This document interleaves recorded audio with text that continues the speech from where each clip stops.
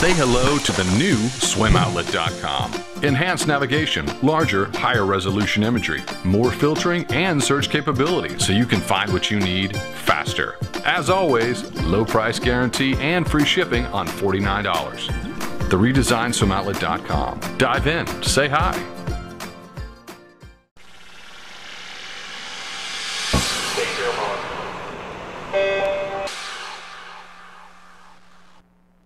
This is the Morning Swim Show for Wednesday, June 25th, 2014.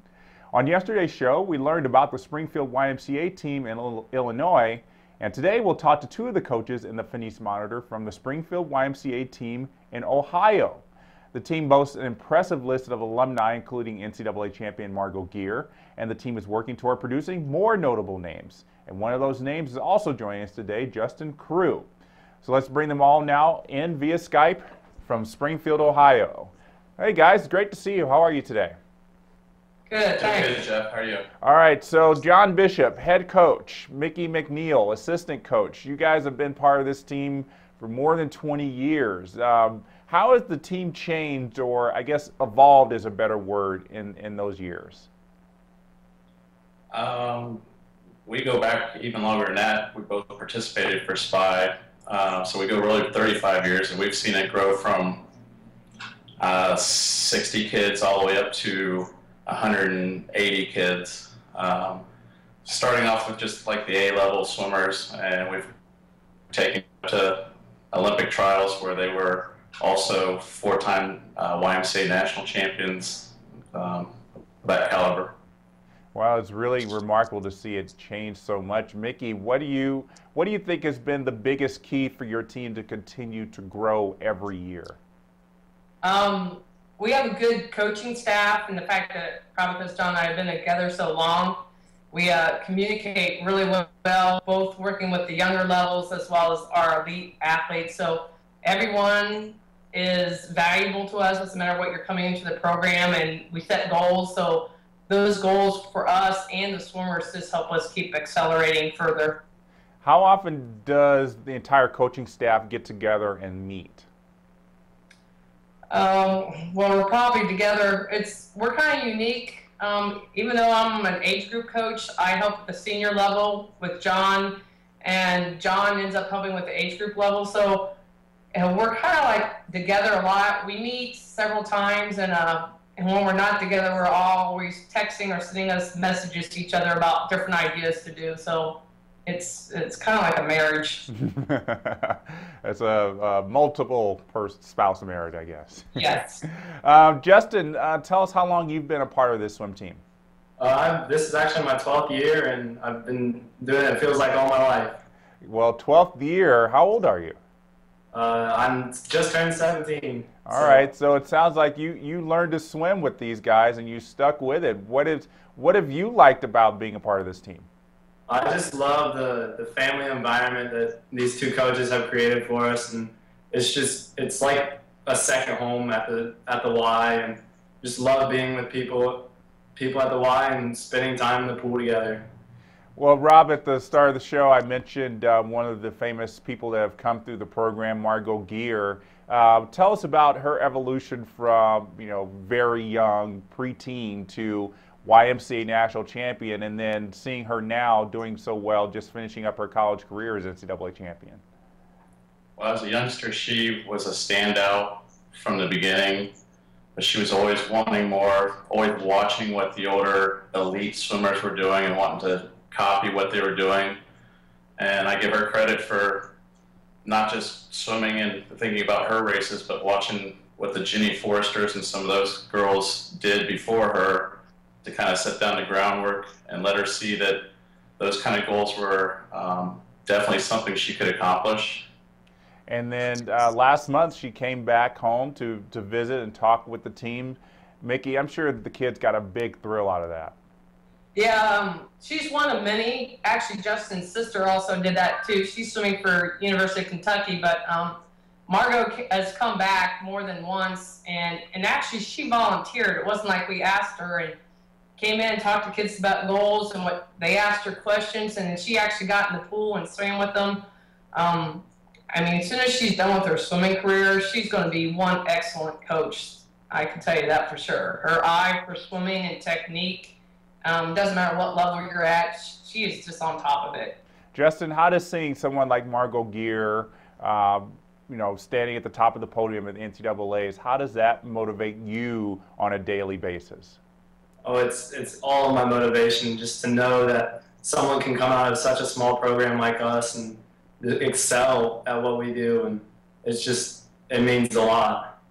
Well, 180 kids is a lot of swimmers to have on a team. How do you make sure everybody gets in adequate pool space to be able to train effectively, John?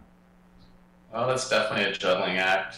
In the summertime, it's a little bit easier because we have some outdoor satellite pools that we also use. In the wintertime, we got to be creative where just changing some things up in practice so we can squeeze it all in. So I'm sure, Justin, it gets pretty crowded in there. Tell us about a set that you've done recently that you say you maybe enjoy doing. I kind of like the painful sets. I'm a distance guy, so somehow we end up in the outside lanes, and it's fun because we get to do like 10 100s on a 110 cycle, and it's fun for me. I love it. You just love churning out the yards and just pretty much going nonstop for 2 hours. Yeah. I'm sure John and Mickey are just like, we love having kids like this. I mean, obviously Justin's, probably just one of many kids on the team that likes doing that. But there are swimmers on your team, like every team, who come in, they don't want to swim, they don't want to put in the training, but they do it, for whatever reason. How do you get those kids motivated to be able to eventually get to be swimmers like Justin? Well, we may remind them about their goals or remind them about a performance that wasn't so hot, and let them know that we know that they've got it in them, and usually that's enough to kind of pick them up in practice. It may be if it's extreme, we may have to talk to them after practice and say, hey, maybe you had a bad night, let's pick it up for tomorrow night, something like that. Yeah. Well, there are a couple other swimmers there I know who, obviously train very well. Matt Pettit and Trevor Carriazis, they swam at Wide Nationals, did very well, got some second swims. How would you grade their performances this past spring?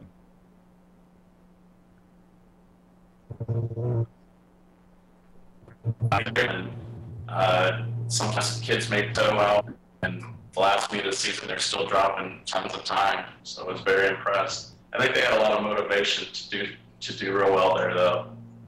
Well, obviously, and it's the end of the season. I mean, how does this kind of springboard into the summer? What's the outlook for this summer season?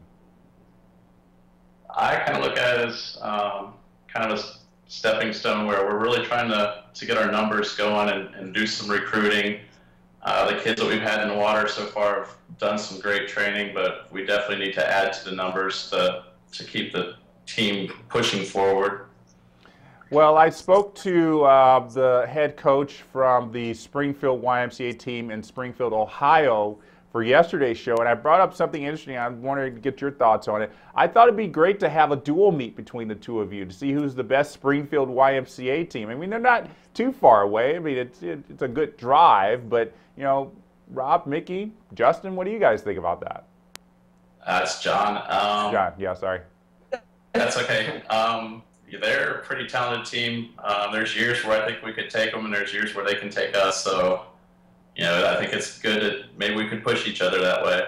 We're probably 8-10 hours away. We could probably do a virtual meet. That would be fun. Yeah, outside. Do something outside of nationals. I think that would be a fun meet to have. Who's the best Springfield Y team in the country? Like you said, one year you can win, one year they'd win. I mean, probably some years it'd be decided in the last race.